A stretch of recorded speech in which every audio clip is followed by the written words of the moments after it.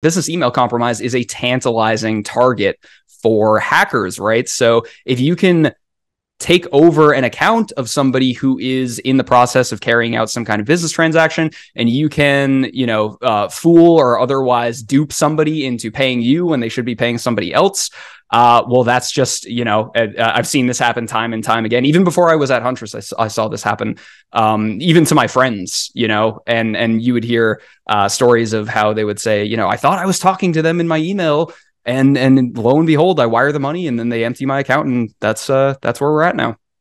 So business email compromise, big problem, but business email compromise is a final action, or maybe not necessarily final, but it is later in the attack chain, right? And so if we rewind the tape a little bit, we've got to look at how threat actors are compromising identities and getting into these environments in the first place.